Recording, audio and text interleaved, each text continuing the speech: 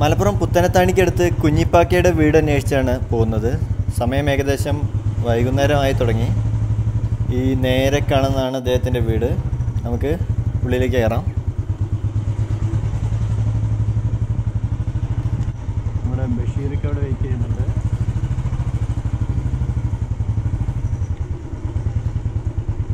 ബൈക്കോട് park ചെയ്യാം.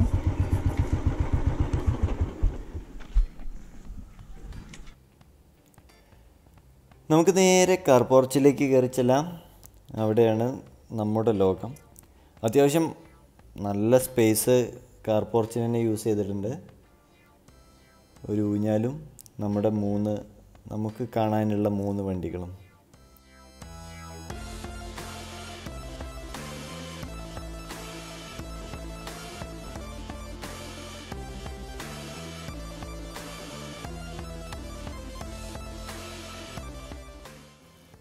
നമുക്കാദ്യം ഇയാളെങ്ങ് കൊണ്ടുപോവാം.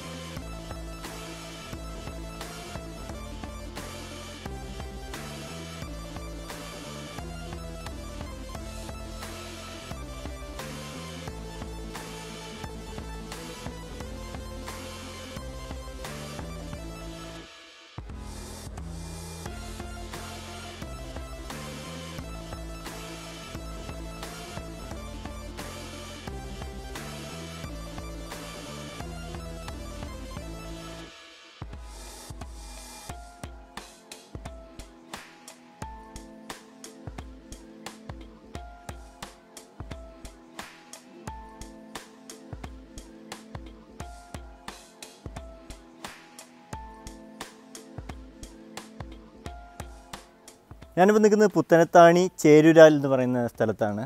നമ്മുടെ കുഞ്ഞിപ്പാക്ക ഉണ്ട് കൂടെ. ആളുടെയാണ് ഈ വണ്ടിയും ഈ വീടൊക്കെ. ഇതിൽ ഏറ്റവും ഇഷ്ടപ്പെട്ടത് എനിക്ക് ഈ കാർ പോർച്ചാണ്. കാരണം നമ്മൾ വണ്ടികൾ ഇഷ്ടപ്പെടുന്ന ആൾക്കാർക്ക് എപ്പോഴും ശ്രദ്ധേയപ്പെടുന്ന ഒരു കാര്യമാണ്. അത്യാവശ്യം വണ്ടികളൊക്കെ നിർത്താൻ പറ്റുന്ന ഒരു കാർ പോർച്ചാണ്. കുഞ്ഞിപ്പാക്ക, ഈ വണ്ടീനെ എത്ര വർഷമായി ഇപ്പോൾ കൊണ്ടു നടക്കാൻ തുടങ്ങിയിട്ട്? 5 വർഷമായി. 5 വർഷം. ഇത് ഏതാ മോഡല്? 52 മോഡൽ. കുഞ്ഞിപ്പാക്ക, ആരാണ് ഈ കാർ ഷെഡ് വീടൊക്കെ ഡിസൈൻ ചെയ്തിരിക്കുന്നത്? ഞാൻ തന്നെയാണ് ഡിസൈനർ. അപ്പോൾ കുഞ്ഞിപ്പാക്കയുടെ ഡിസൈനാണ്. ഏതായാലും കാർ ഷെഡ് ഒരു രക്ഷയില്ല. മുകളിലൊക്കെ സ്റ്റീലിൻ്റെ സ്ട്രക്ചറാണ് വരുന്നത്. അതിന് മുകളിലാണ് ഓട് പാകിയിരിക്കുന്നത്. ഒരു ചെറിയ സ്പേസ് കൂടെ ഉണ്ട് മുകളിൽ. കയറി വരുന്ന ഫസ്റ്റ് ഇതിൽ ഒരു വലിയ മരത്തിൻ്റെ ഊഞ്ഞൽ സെറ്റ് ചെയ്തിട്ടുണ്ട്. സൈഡുകളിൽ ഈന്തപ്പനയുടെ മരങ്ങളാണ് വെച്ചിരിക്കുന്നത്. അത് മതിലിൻ്റെ ഹൈറ്റിൽ ഇപ്പോൾ പൊന്തിയിട്ടുണ്ട്. അതുകൊണ്ട് മതിലിൻ്റെ ആ ഒരു വ്യൂ നഷ്ടപ്പെടുന്നില്ല. ഇതുവരെ കായ്ച്ചിട്ടില്ല എന്നാണ് പറഞ്ഞത്. അടുത്ത വർഷം കായ്ക്കും എന്ന പ്രതീക്ഷയിലാണ്. അയ്യോ, നമ്മളിപ്പോൾ വന്നിപ്പോൾ മരത്തിൻ്റെ റിവ്യൂ തുടങ്ങി. നമുക്ക് കാർ പോർച്ചിലേക്ക് തന്നെ പോകാം. വേറെ ഏതൊക്കെ വണ്ടികളുള്ള കയ്യിലിപ്പോൾ? മോറിസ് മൈനർ ഉണ്ട്. ഇതാണ് നമ്മുടെ മോറിസ് മൈനർ വരുന്നത്, യെല്ലോ കളറിൽ. ഇതിപ്പോൾ കുറച്ചായി പുറത്തെടുത്തിട്ട് തോന്നുന്നു. കുറച്ചായി, 2 മാസമായിട്ടുണ്ടോ? 2 മാസമായി.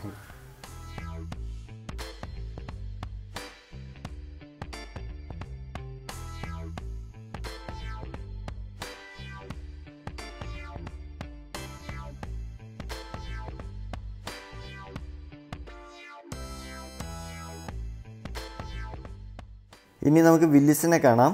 എത്ര മോഡൽ ഇത്? 59 മോഡൽ.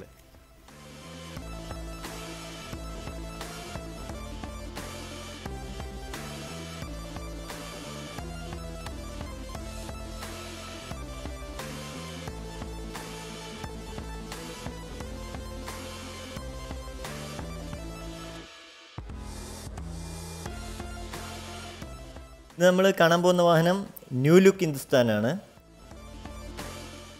ബ്രിട്ടനിലെ മോറിസ് ഓക്സ്ഫോർഡ് എമോ എന്ന് പറയുന്ന വാഹനം ഹിന്ദുസ്ഥാൻ മോട്ടോഴ്സ് ഇന്ത്യയിൽ ഇറക്കിയപ്പോൾ ഹിന്ദുസ്ഥാൻ 10, ഹിന്ദുസ്ഥാൻ 52, ഹിന്ദുസ്ഥാൻ 54 എന്നിങ്ങനെ പേരുകൾ മാറി വന്നു. ഇതിന് മുമ്പ് വന്ന മോഡൽ ഗ്രില്ലെല്ലാം വരുന്നത് ഇറ്റാലിയൻ ഫിനിഷിലായിരുന്നു. ഇന്ത്യയിലും പെട്ടെന്ന് പൊട്ടുന്ന ഒരു മെറ്റലായത് കാരണം പിന്നീട് കമ്പനി ഇറക്കിയ വാഹനങ്ങൾക്കെല്ലാം ഒരു ക്രോം ഫിനിഷിംഗ് ഉള്ള ഗ്രില്ലുകളാണ് കൊടുത്തിരുന്നത്. 1948 മുതൽ 54 വരെയായിരുന്നു ബ്രിട്ടനിൽ ഈ വാഹനം നിർമ്മിച്ചിരുന്നത്. പിന്നീട് land master, അംബാസഡറിൻ്റെ first model, mark 2, mark 3, mark 4 എന്നിങ്ങനെ ഒരു നീണ്ട നിര തന്നെ ഹിന്ദുസ്ഥാൻ മോട്ടോഴ്സ് ബോഡിയിൽ വലിയ മാറ്റങ്ങളില്ലാതെ ഇറക്കിക്കൊണ്ടേയിരുന്നു. പക്ഷേ എടുത്തു പറയേണ്ടത് വണ്ടിയുടെ ഷേപ്പ് തന്നെയാണ്. പിന്നീട് നിരത്തിൽ ഇറങ്ങിയ വാഹനങ്ങൾക്കൊന്നും ഈ ഒരു ബോഡി ഷേപ്പ് നമുക്ക് ഡിസൈനിൽ കാണാൻ കഴിഞ്ഞിരുന്നില്ല.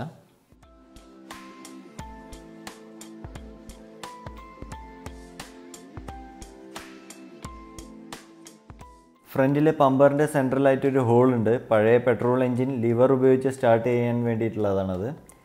ഈ ഗ്രില്ല് നമുക്ക് ലാൻഡ് മാസ്റ്ററിൻ്റെ ഗ്രില്ലുമായിട്ട് താരതമ്യം ചെയ്യാൻ പറ്റുന്ന ഒരു ഷേപ്പാണ് ഇതിനുള്ളത്. ഈ ഹെഡ്ലൈറ്റ് റൗണ്ട് ഹെഡ്ലൈറ്റാണ് വരുന്നത്.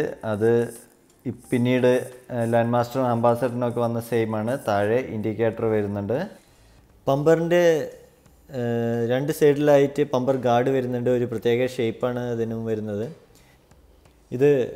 ഇതെല്ലാം ഒരു ക്രോം ഫിനിഷിങ് തന്നെയാണ് വണ്ടിയിൽ കൊടുത്തിരിക്കുന്നത്.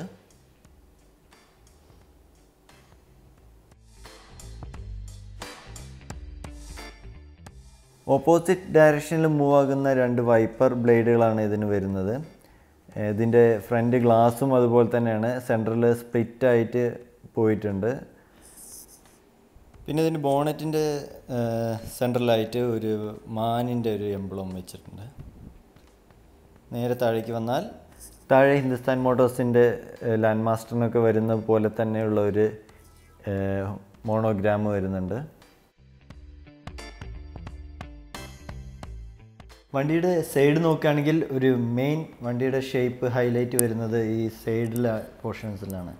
രണ്ട് ടയറിൻ്റെ മുകളിലായിട്ട് ബോഡി ഇങ്ങനെ പ്രൊജക്റ്റ് ചെയ്ത് വന്നിട്ടുണ്ട്. നമ്മളിപ്പോൾ വണ്ടികളിൽ മോഡിഫൈ ചെയ്യുന്ന പോലെ തന്നെ ആ ടയറിൻ്റെ ഭാഗങ്ങളിൽ കുറച്ച് പ്രൊജക്റ്റ് ചെയ്തിട്ട് വണ്ടിയുടെ ഒരു ലുക്ക് തന്നെ അത് മാറ്റുന്നുണ്ട്.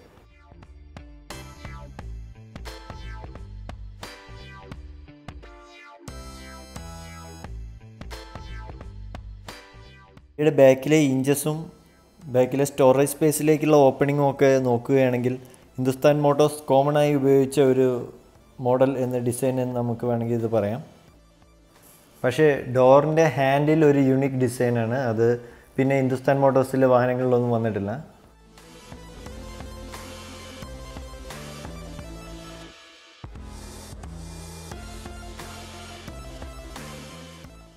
ബാക്കിലെ നമ്പർ പ്ലേറ്റിന് മുകളിലായിട്ട് ഒരു ഹിന്ദുസ്ഥാൻ്റെ എംബ്ലം വരുന്നുണ്ട്. താഴെ നമ്പർ പ്ലേറ്റിന് പ്രൊജക്റ്റ് ചെയ്തിട്ട് ഒരു ലൈറ്റ് കൊടുത്തിട്ടുണ്ട്. ബാക്കിലാണ്, ഏറ്റവും ബാക്കിലാണ് അതിൻ്റെ പെട്രോൾ ക്യാപ്പൊക്കെ വരുന്നത്. അതിൻ്റെ താഴെയായിട്ട് ബ്രേക്ക് ലൈറ്റ്, ഇൻഡിക്കേറ്റർ സെപ്പറേറ്റ് ഇവിടെ പമ്പറിൽ ഫിറ്റ് ചെയ്താണ്. ഇപ്പോൾ നമുക്ക് എൻജിൻ റൂമൊക്കെ ഒന്ന് കാണാം. ഇവിടെ ലിവറുണ്ട്, അത് മേലേക്കായാൽ ഓപ്പണായി. ഇതിൻ്റെ മെയിൻ ഹൈലൈറ്റ് എന്ന് പറഞ്ഞാൽ നമ്മൾ ഇത് ഓപ്പൺ ആക്കിയതിന് ശേഷം നമ്മൾ വേറൊരു സ്റ്റിക്ക് വെച്ച് ചെയ്യൊന്നും വേണ്ട, അത് ഓട്ടോമാറ്റിക്കായിട്ട് തന്നെ ലോക്കാവും. സെക്കൻഡ് മെയിനായിട്ട് പറയേണ്ടത് ഈ വണ്ടിയിൽ വരുന്നത് ടോർഷൻ ബാർ ഷോക്ക് അബ്സോർബേഴ്സാണ്. ഇത് പുതിയ വണ്ടികളിൽ നിന്ന് വളരെ ഡിഫറെൻ്റാണ് ഇതിൻ്റെ വർക്കിംഗ് വരുന്നത്. ഇത് ബോണ്ടിൻ്റെ ഉള്ളിൽ തന്നെയാണ് ഇതിൻ്റെ ഷോക്ക് അബ്സോർബേഴ്സൊക്കെ സെറ്റ് ചെയ്തിരിക്കുന്നത്. എൻജിൻ റൂമിൻ്റെ സെൻട്രലായിട്ട് ബാറ്ററി സെറ്റ് ചെയ്തിരിക്കുന്നു. പിന്നെ ഇതിൽ മോഡിഫിക്കേഷൻ കുറച്ച് വന്നിട്ടുണ്ട്. ഇതിൻ്റെ പവർ ബ്രേക്ക് സിസ്റ്റം ആഡ് ചെയ്തിട്ടുണ്ട്. ഇതിൻ്റെ എൻജിൻ ഇപ്പോൾ ഡീസൽ BMC എൻജിനാണ്. പിന്നെ AC വന്നിട്ടുണ്ട്.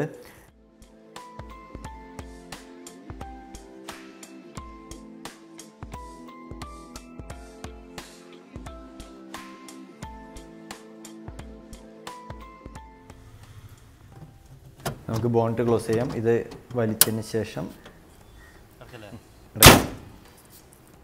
ഈ ഡ്രമ്മിൻ്റെ കാര്യം പറയുകയാണെങ്കിൽ ഒന്ന് ചേഞ്ച് ആയിട്ടുണ്ട് തോന്നുന്നു.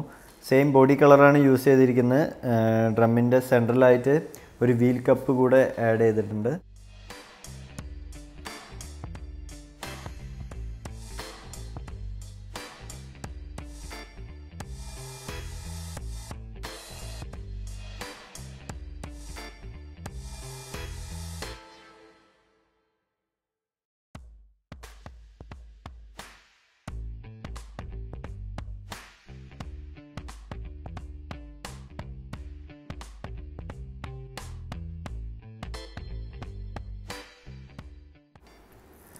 നമുക്ക് വണ്ടിയുടെ ഉള്ളിലേക്ക് കിടക്കാം. ഫ്രണ്ടിൽ സീറ്റ് ചേഞ്ച് ചെയ്ത് സ്പ്ലിറ്റ് ചെയ്തിട്ടുണ്ട്. പിന്നെ ഡാഷ്ബോർഡിൽ വലിയ മാറ്റങ്ങളൊന്നും വരുത്തിയിട്ടില്ല. മീറ്ററുകളൊക്കെ ഒറിജിനലാണ് വരുന്നത്. ഇത് സ്മിത്സിൻ്റെ ഒരു ക്ലോക്കാണ് ഒരു സൈഡിൽ വരുന്നത്. ഇതിൽ അത് കമ്പനി ഒറിജിനൽ തന്നെയാണ്, ഇപ്പോൾ മാറ്റങ്ങളൊന്നും വന്നിട്ടില്ല. പിന്നെ മൈൽ പെർ ഹവറിൽ വരുന്ന ഒരു സ്പീഡോമീറ്ററാണ് ഇതിൽ വരുന്നത്. ഇവിടെ ഫ്യൂവലിൻ്റെ ഒരു ഇൻഡിക്കേഷൻ വരുന്നുണ്ട്. തൊട്ടടുത്തായിട്ട് ആംസിൻ്റെ ഇൻഡിക്കേഷൻ വരുന്നുണ്ട്. താഴെയായിട്ട് ഓയിലിൻ്റെ ഒരു ഇൻഡിക്കേറ്ററും കൂടെ വരുന്നുണ്ട്. ഇതൊക്കെ കമ്പനി ഒറിജിനലാണ്, ഇതിൽ മാറ്റം വന്നിട്ടില്ല എന്നാണ് പറയുന്നത്. പിന്നെ അതിന് ഏറ്റവും താഴെയായിട്ട് സ്വിച്ചുകൾ ക്രമീകരിച്ചിട്ടുണ്ട്.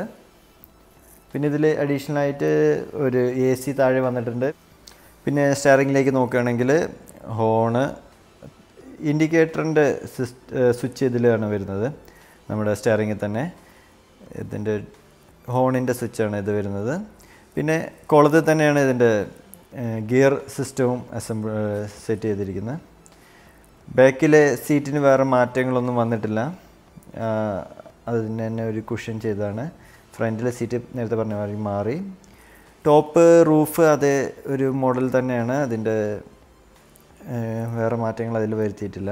നമ്മളെ കയ്യിലുള്ള ഈ കാറിൻ്റെ ഉള്ളിൽ നോക്കുകയാണെങ്കിൽ, ഡോറിൻ്റെ സൈഡ് നോക്കുകയാണെങ്കിൽ സെയിം ഒരു അംബാസഡറിൻ്റെ ഫീൽ തന്നെയാണ്. അംബാസഡറിൽ വരുന്ന ലോക്കാണ് വെച്ചിരിക്കുന്നത്. ക്വാർട്ടർ ഗ്ലാസും സെയിം അംബാസഡറിൻ്റെ അതേ ഇതാണ് എനിക്ക് തോന്നിയത്.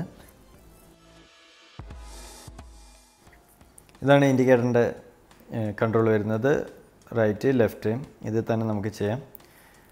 ഒരു നീക്കുന്ന ടൈപ്പാണ് വരുന്നത്, ഹോണിന് താഴെയായിട്ട് തന്നെ.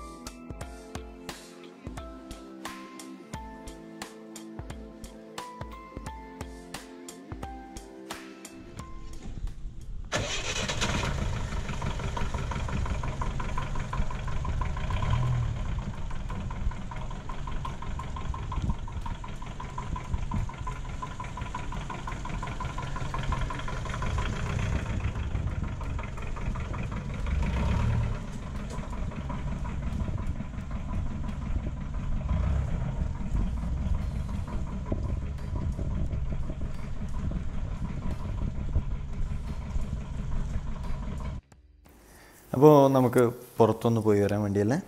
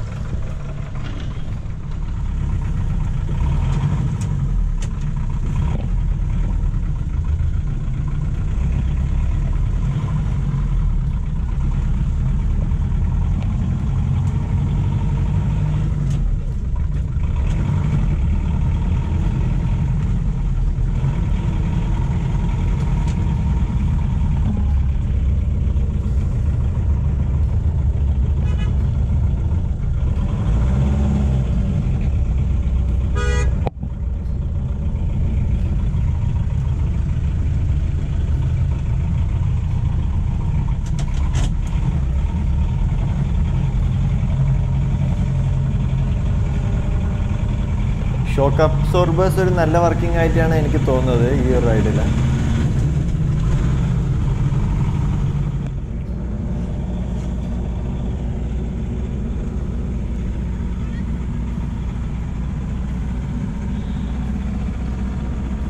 ഹിന്ദുസ്ഥാൻ്റെ ഒരു എംബ്ലം ഈ സൈഡിൽ വരുന്നുണ്ട്. സെയിം ഓപ്പോസിറ്റ് സൈഡിൽ ഒരു എംബ്ലത്തിൻ്റെ ഡിസൈൻ തന്നെയാണ് വരുന്നത്.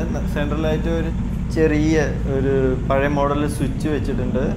ബാക്കിലേക്ക് നോക്കുകയാണെങ്കിൽ ചെറിയൊരു ബാക്ക് ഗ്ലാസ് ആണ് ഇതിന് വരുന്നത്.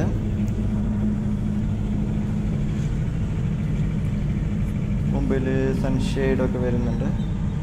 അത്യാവശ്യം നല്ല സ്പീഡ് തന്നെയാണ് ഇപ്പം നമ്മളിപ്പോൾ വണ്ടിയിൽ പോയിക്കൊണ്ടിരിക്കുന്നത്.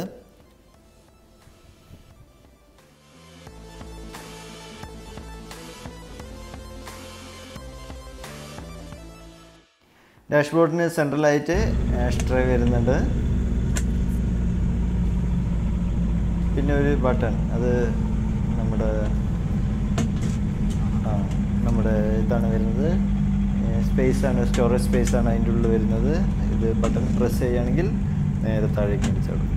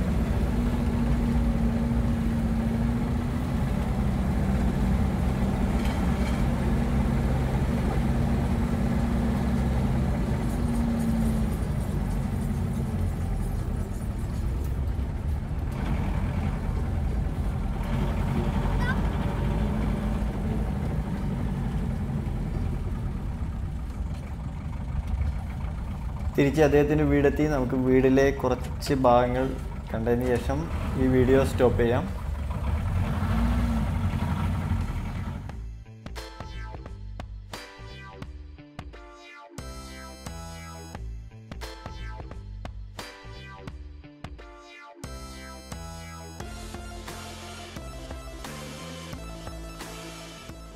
ഈ വീട്ടിൽ എനിക്ക് ഒരുപാട് ഇഷ്ടപ്പെട്ട കുറച്ച് സംഗതികൾ ഞാനിപ്പോൾ കാണിക്കാൻ പോവാണ്. പഴയകാലത്ത് ഉപയോഗിച്ചിരുന്ന ഒരു ഫാനാണ്. മണ്ണെണ്ണ നിറച്ച് കത്തിച്ചിട്ട് ഇതിനുള്ളിൽ വെക്കുകയാണെങ്കിൽ ഇത് വർക്ക് ചെയ്യും. ഇത് റൊട്ടേറ്റ് ചെയ്തിട്ട് കാറ്റ് വരും. വീടിൻ്റെ വലതുഭാഗത്തേക്ക് മുന്നോട്ട് നടക്കുകയാണെങ്കിൽ നമുക്കൊരു കാളവണ്ടി കാണാം.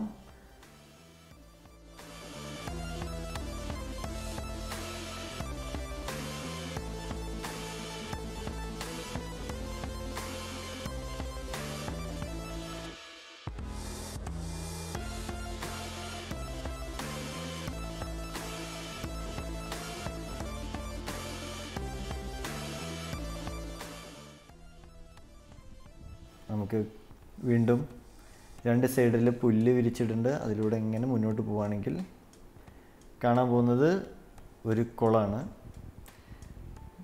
താഴെ വരെ സ്റ്റെപ്പുകളുള്ള ഒരു കുളം.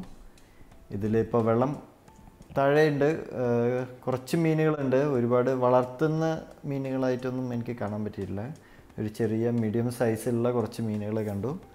ഇത് ഏകദേശം ടോപ്പ് വരെ മഴക്കാലത്ത് വെള്ളം ഉണ്ടാകുന്നൊരു കുളമാണ്. വീടിനോട് ചേർന്നൊരു കുളം എന്ന് പറഞ്ഞാൽ എല്ലാവരുടെയും ഒരു സ്വപ്നമാണത്. ഇപ്പോൾ അത്യാവശ്യം നല്ല വെള്ളം ഇപ്പോഴും ഉണ്ട് അതിൽ. ഇനി മഴക്കാലമാകുമ്പോൾ അത്യാവശ്യം നല്ലൊരു റേഞ്ചിലേക്ക് ഇത് മാറും. മേലെയായിട്ട് ഒരു തോണി വെച്ചിരിക്കുന്നുണ്ട്. ഇതിലിപ്പോൾ ഗപ്പിയാണ് വളർത്തുന്നത്. ഒറിജിനൽ ഫൈബർ ബോട്ട് തന്നെയാണ്, ഫൈബർ തോണി തന്നെയാണത്. മഴക്കാലത്ത് വേണമെങ്കിൽ നമുക്ക് വെള്ളത്തിൽ ഇറക്കാം എന്നൊരു ഇതിൽ വെച്ചതാണ്.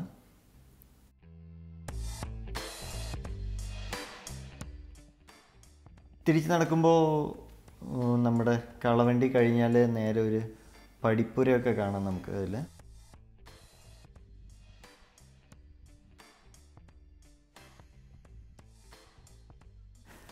നമുക്ക് വേണ്ടി ഡോറുകൾ ഇപ്പോൾ തുറന്നു വെച്ചിട്ടുണ്ട്.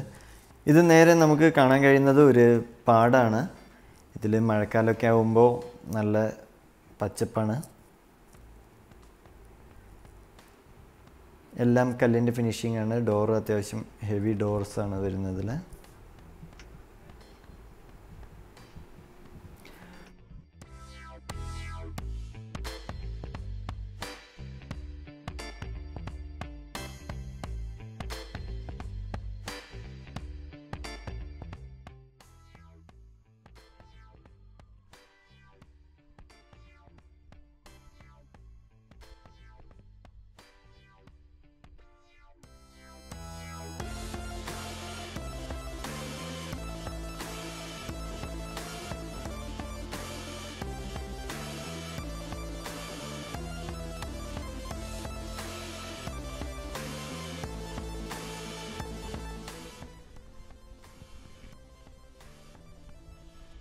അപ്പോൾ വീടിൻ്റെ ഉള്ളിൽ ഞാൻ നിങ്ങൾക്ക് കാണിക്കാതെ തന്നെ ഒന്ന് ചുറ്റിക്കറങ്ങിയിട്ട് ഇപ്പോൾ തിരിച്ചു പോകാനുള്ള പരിപാടിയാണ്. അത്യാവശ്യം ലേറ്റായി. അപ്പോൾ അടുത്ത വീഡിയോയിൽ കാണാം. ഇപ്പോൾ ഈ വീടിനോട് ബൈ പറയേണ്ട ടൈമായി നമുക്ക്.